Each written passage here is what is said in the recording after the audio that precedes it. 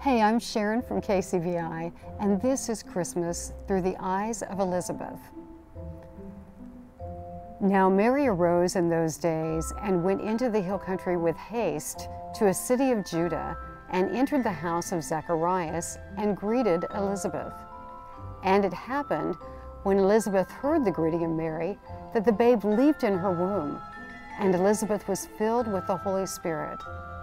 Then she spoke out with a loud voice and said, "Blessed are you among women, and blessed is the fruit of your womb. But why is this granted to me, that the mother of my Lord should come to me? For indeed, as soon as the voice of your greeting sounded in my ears, the babe leaped in my womb for joy. Blessed is she who believed, for there will be a fulfillment of those things which were told her from the Lord." Luke 1:39 through 45.